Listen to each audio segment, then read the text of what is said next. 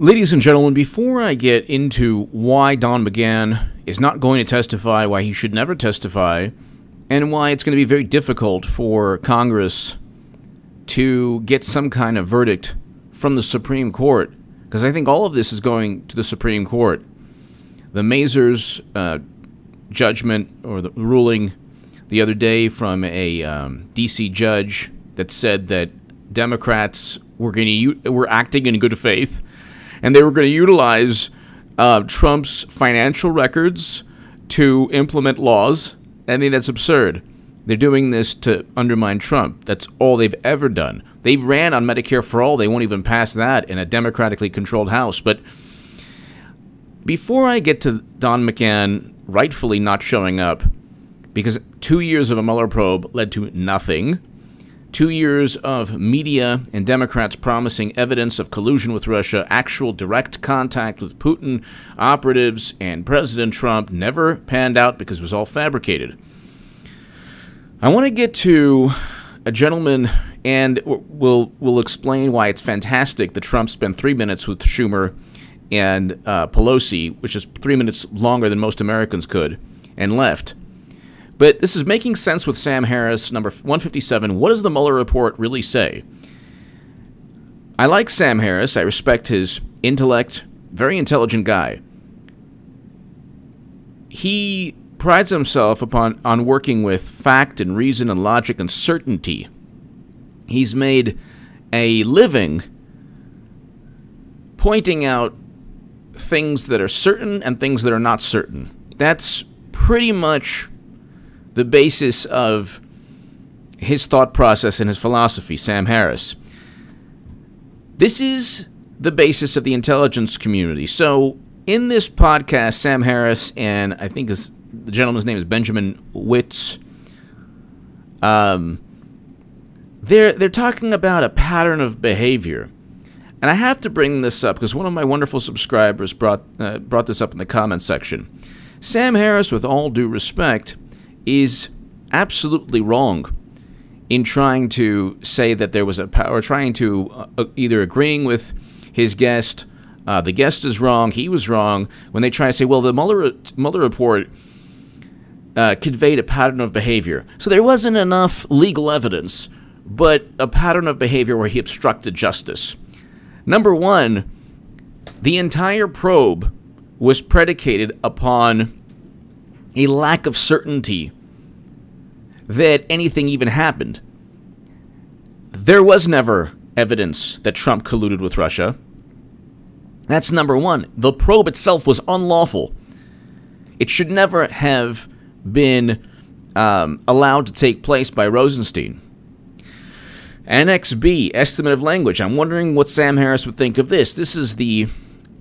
I quote this in my Federalist article, and I would love to debate Sam Harris on the Mueller probe, Trump colluding with Russia, the nonsense and the propaganda, and the fact that this was completely unlawful, filled with illegal acts. They tried to set up and frame President Trump, and they failed miserably. But Annex B of the ODNI report, the Director of National Intelligence report, this is part of one of two intelligence reports that James Clapper referenced when he told Chuck Todd in March of 2017, there's no evidence of Trump-Russia collusion. This is what Annex B, estimate of language. I'm wondering if somebody were to say, oh, well, God exists, how do we know? Because of all the estimate of language surrounding it. Estimate of language, what would Sam Harris say? Estimate of language consists of two elements: judgments about the likelihood of developments or events occurring, and levels of confidence in the sources and analytical reasoning supporting the judgments. Judgments are not intended to imply that we have proof that shows something to be a fact. Judgments are not intended to imply that we have proof that shows something to be a fact. That is also referring to the allegation that Russia hacked the DNC. The U.S. government isn't even certain about that. They believe it took place. People have come to the assessment that, they all agree. The intelligence community is unanimous in its assessment of something they're not certain about. But if it was any other issue, if it was theology, no way would Sam Harris say this is a rock-solid basis to form an argument. Judgments are not intended to apply that we have proof that shows something to be a fact. Assessments are based on collected information, which is often incomplete or fragmentary, as well as logic, argumentation, and precedence. Confidence in the source supporting judgments. Confidence levels provide assessments of the quality of the source information that supports judgments. Consequently, we ascribe high, moderate, or low levels of confidence to the assessments. Nothing is certain. The United States has never stated with certainty that DNC was even hacked, or certainty that Trump colluded with Russia, or that Russia even interfered in the election. There's no certainty because we don't know how many people had their minds altered by Facebook ads nobody saw.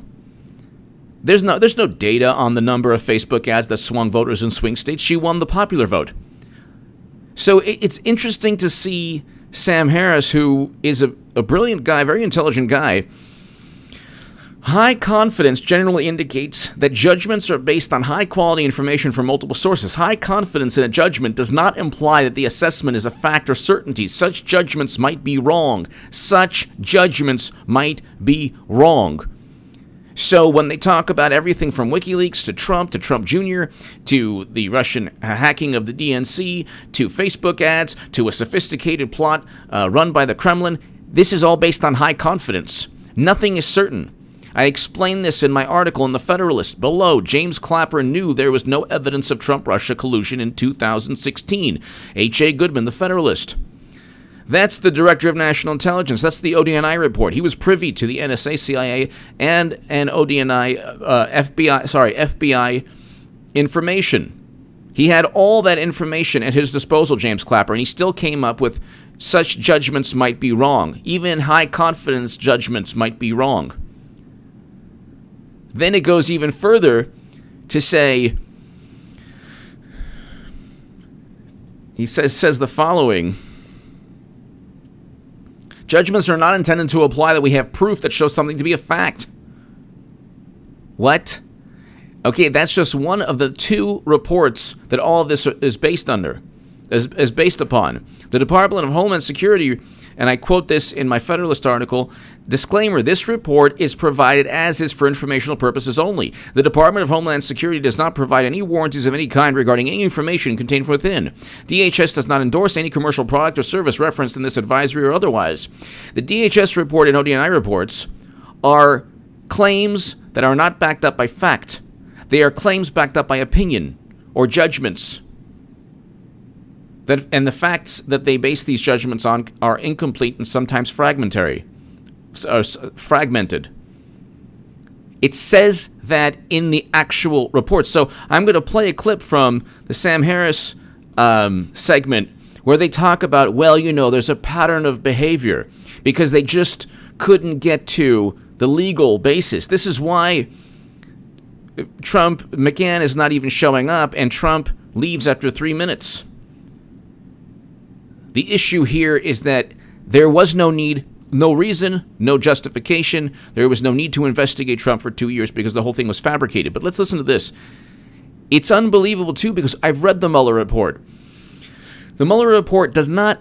Okay, the Mueller team never interviewed Natalia Veselnitskaya. They never interviewed Joseph Mifsud. They never interviewed Alexander Downer. Why? Those are the three contacts, or two of the contacts directly to Putin. And all the pattern of behavior, and we'll get to this, they talk about a pattern of behavior. This is Benjamin, I believe his last name is Witz, and Sam Harris. They're talking about, well, you know, he really tried to obstruct the investigation. Not one thing Trump did. First of all,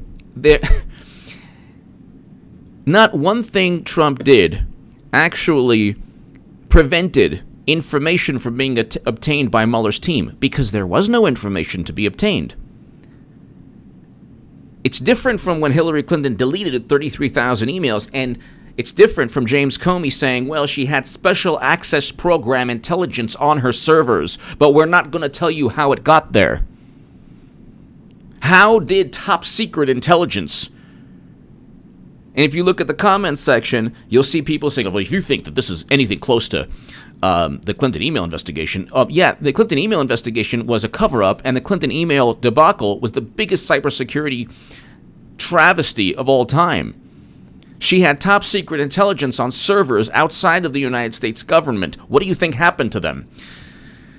And we don't know how they got there. And then James Comey said there was no intent. But see, there was evidence of crimes. Even James Comey states when he exonerated Clinton, there's evidence of potential violations of legal statutes. Nobody says there's evidence of violations of legal statutes with Trump, not even for obstruction.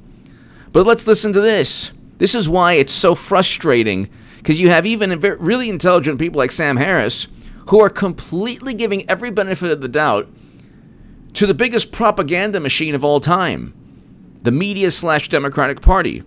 This was an egregious abuse of state power. It was deliberately fabricated. There was no basis, and even the two intelligence reports prior to the Mueller probe stated there was no evidence. They weren't certain about anything, even the DNC hack, because CrowdStrike is the only entity to look at the DNC service. But let's listen to this.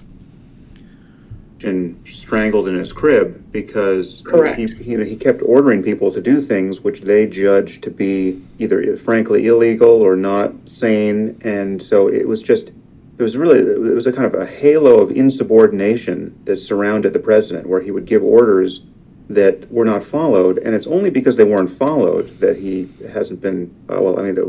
Even if he fired Mueller, it wouldn't be obstruction because there was no predicate crime.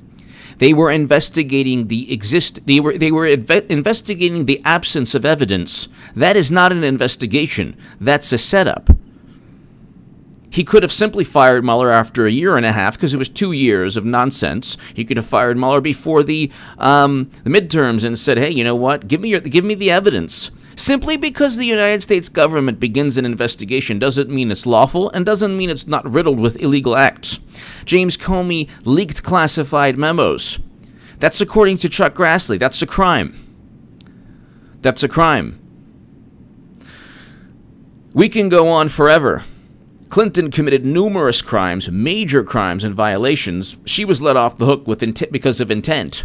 And they didn't even talk about obstruction. If you want to talk about semantics, well, you know, Trump tweeted this and he said this.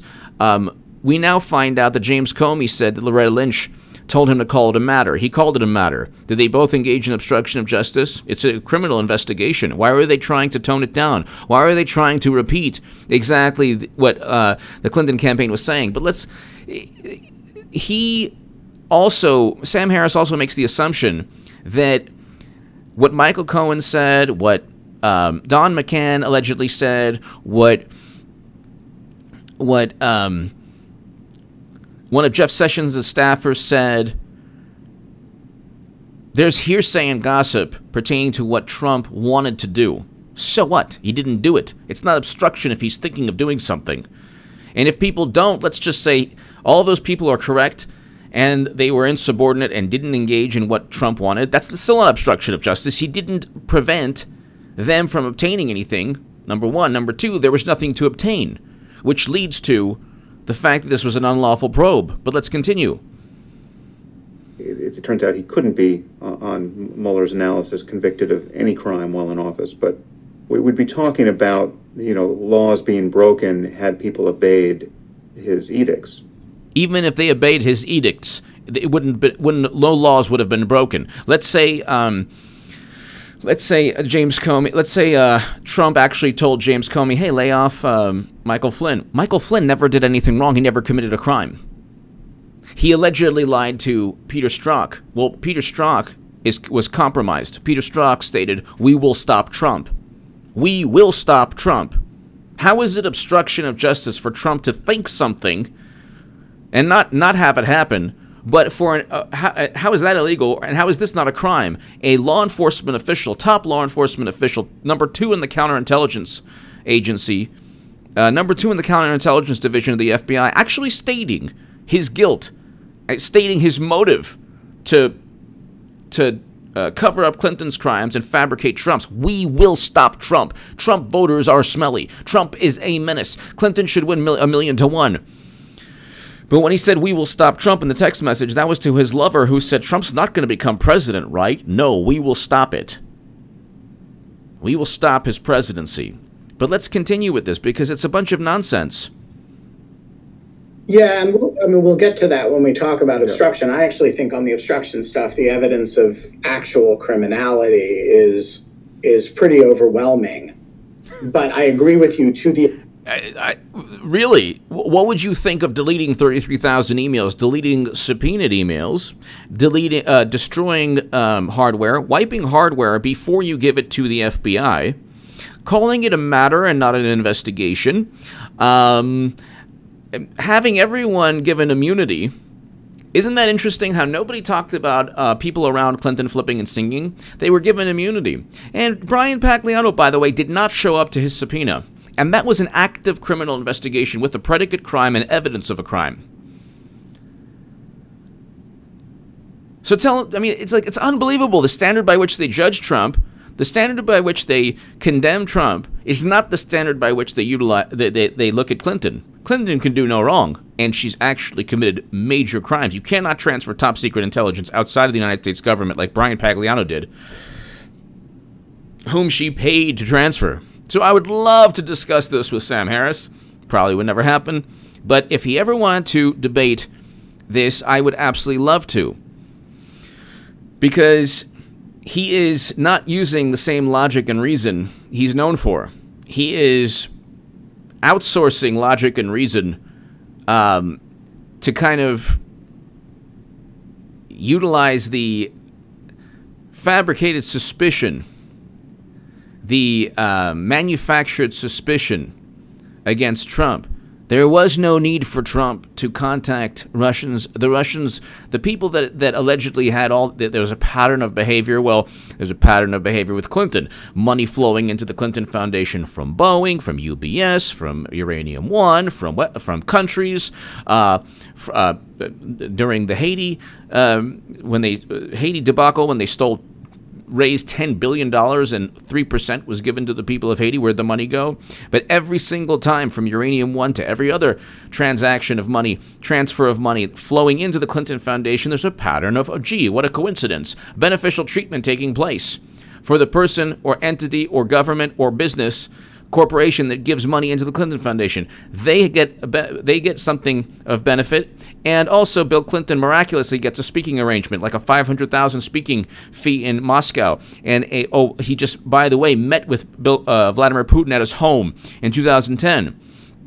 Anytime, Mr. Sam Harris, it would be my pleasure to debate you. Contact goodman78@gmail.com. We could go on your channel or my channel.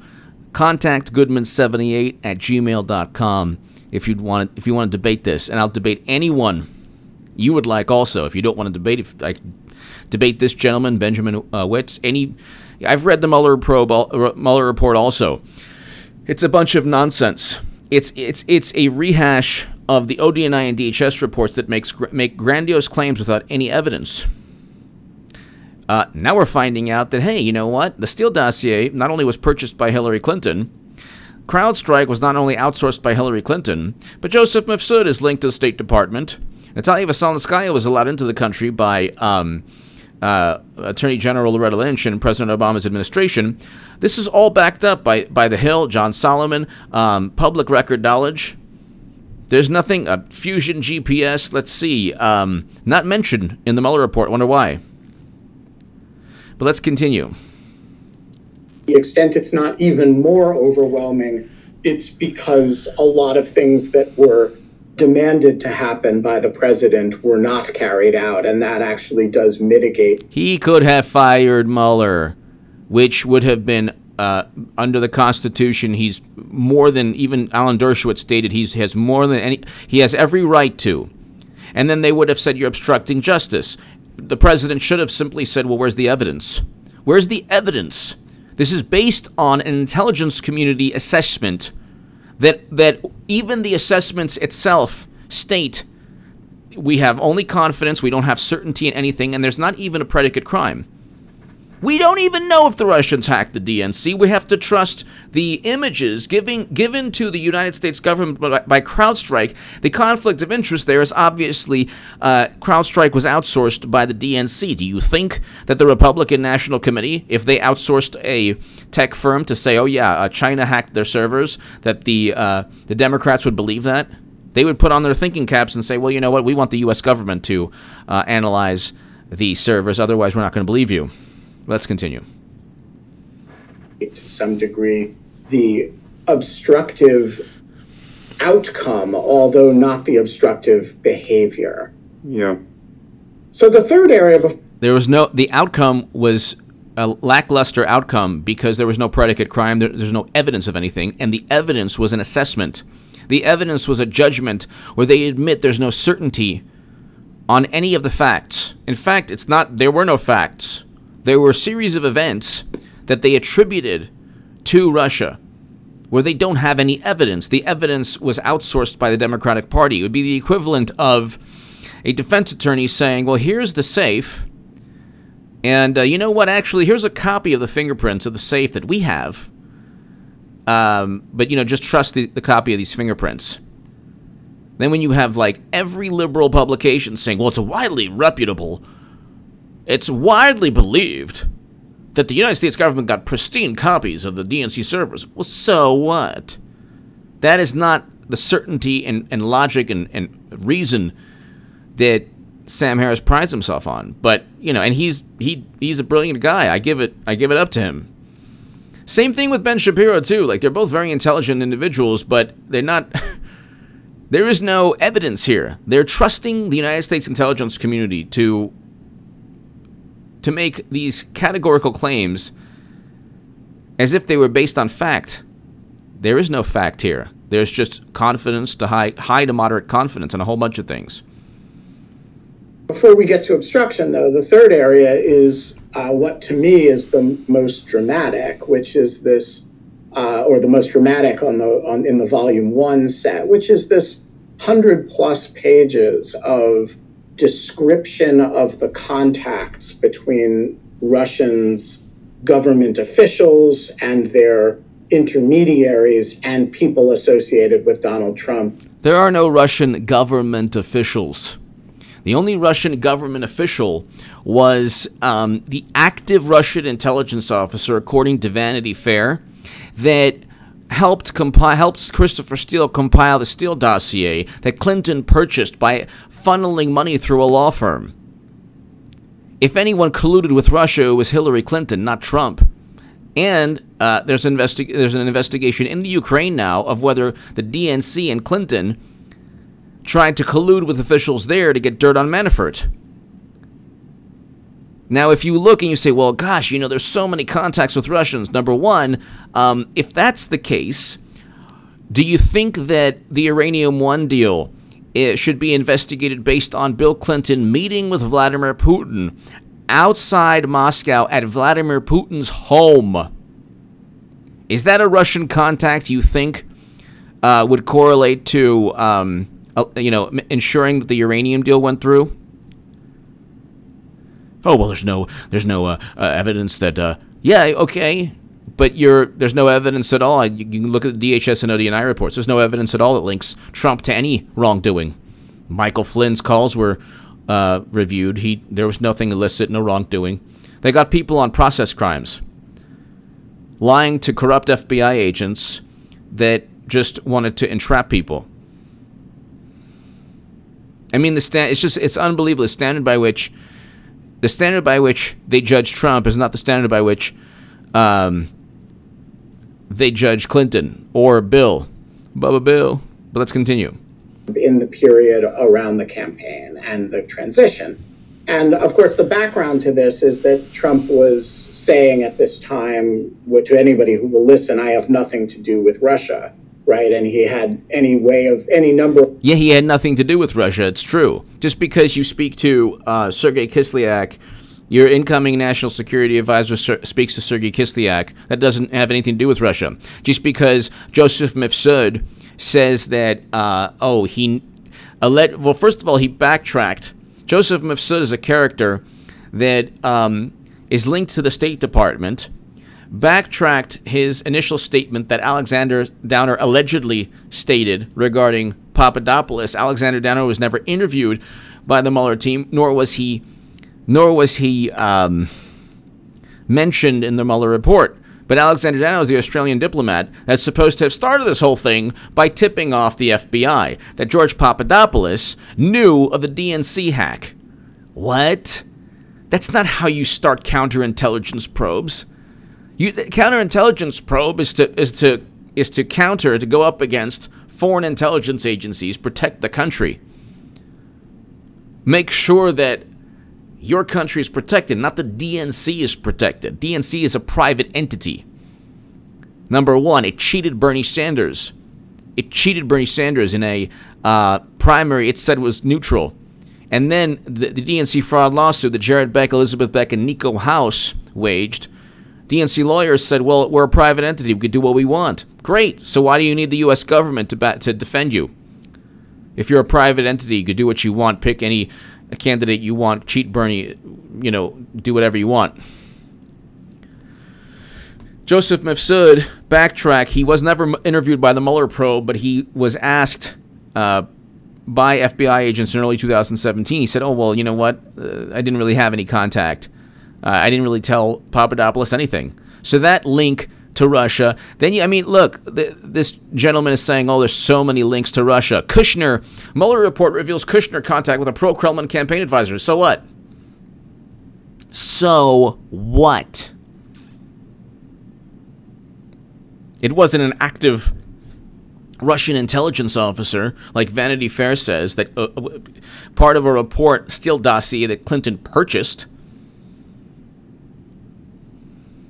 Guy runs a Washington think tank, offered advice on Russia policy. So what? How many Russian contacts did Obama have as he was coming in with a Russian reset in 2008?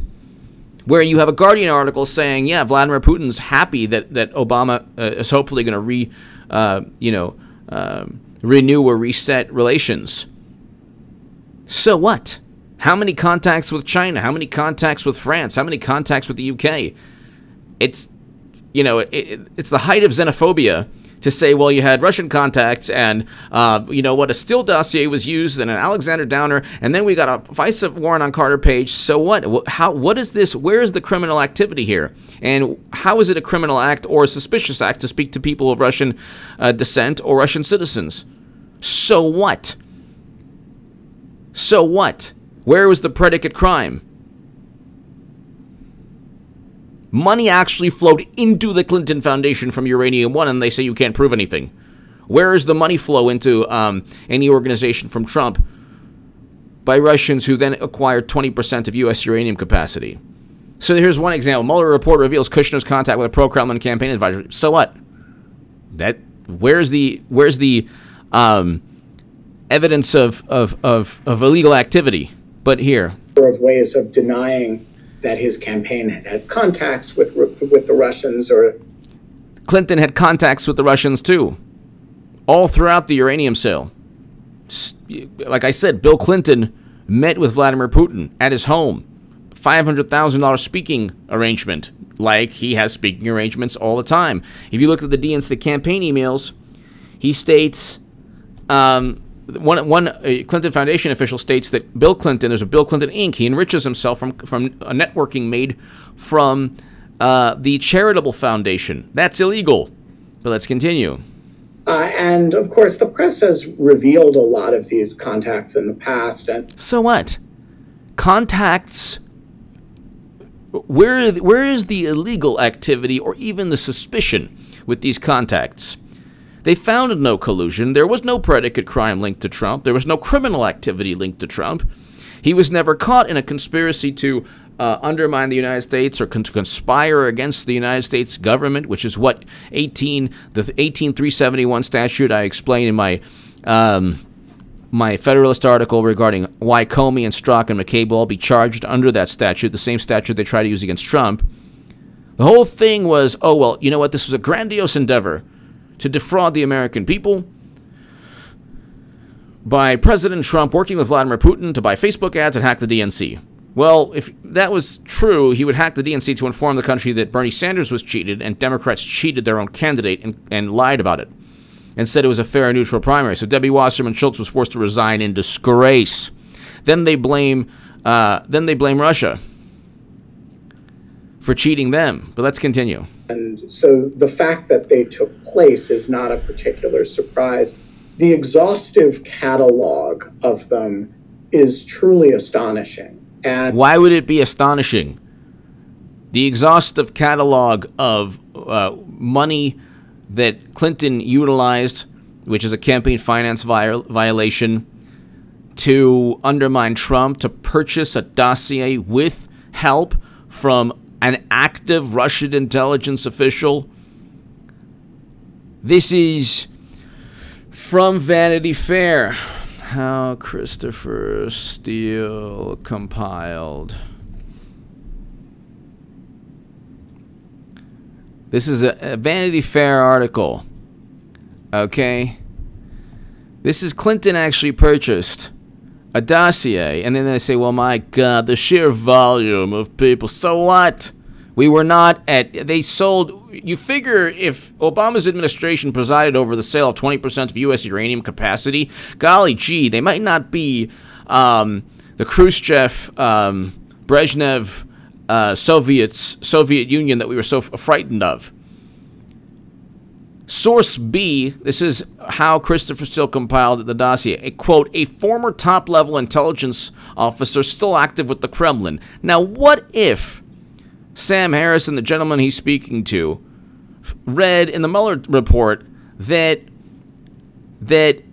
President Trump purchased a document that a former top-level intelligence officer still active in the Kremlin helped compile?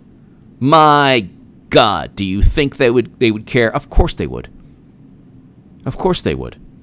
But let's continue. And, we can go into them in more detail, but it takes literally 100+ pages to describe them all. And what Mueller finds is that neither individually nor collectively do they amount to to this joint meeting of the minds as to a criminal purpose. So there you go. I mean, it's right there. And that's a momentary use of logic. The actual meetings and collectively don't lead to any endeavor to conspire or illegal activity.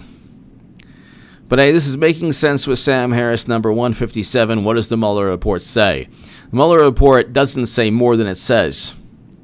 And I can explain that in any debate. But also, the big issue here is Mueller's team, just like Strzok and Page and Comey and Clapper and Brennan, Mueller's team is composed of anti-Trump partisans. And we know this in part because you have 5 of them who gave a total of around $40,000 to Democrats. Two of the Mueller team were given the Steele dossier prior to even the election, which was very bizarre. Very bizarre. So, anyway, I know that this is not exactly directly relating to Don McGahn skipping congressional meeting and Trump not meeting Schumer and Pelosi for 3 minutes or so. But you have to understand something. When you have a brilliant mind like Sam Harris, who believes this nonsense, or who's lending credibility to this nonsense, instead of saying, "Hey, you know what? Let's use basic logic and reason." Why did the United States of America? Why did President Obama's administration politicize his intelligence agencies to set up and frame President Trump? That's what took place. That's obvious. Using basic logic, that's obvious. Because if you were going to utilize the standard of suspicion against Trump, why not utilize that same standard against Clinton, which actually there are more contacts. Money actually flowed from Uranium One. a company eventually owned by the Kremlin, to obtain uranium, where with an active bribery and racketeering scandal devised by a Russian official on U.S. soil while it was taking place, who was eventually indicted and sent to prison by Bob Mueller. Oh, gee. Robert Mueller was around when yellow cake uranium was shipped out of the United States of America. This is according to the New York Times. Cash flowed to the Clinton Foundation amid Russian uranium deal.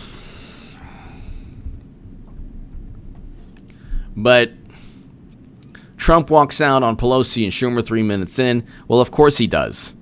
Of course he does. Because guess what?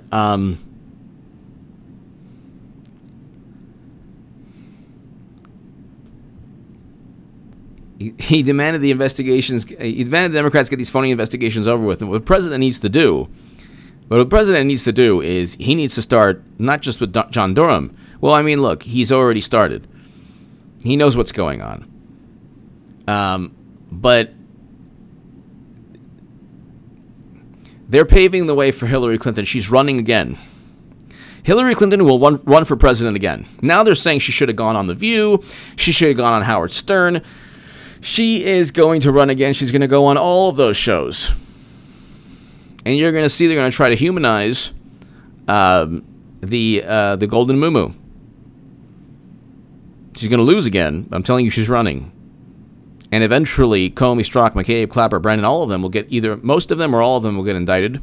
And then lower-ranking officials. And then eventually, because the criminality is just too extreme, Clinton will eventually, after she loses the election in 2020. Give me your thoughts below. You want to support my voice long-term, my Patreon is below. I am starting a website, defeatingtds.com. It's just based on public record resources. You can defeat any ridiculous statement. Trump is a racist. Trump worked with Russia. Trump obstructed justice. All of these things. Give me your thoughts. Thank you so very, very much.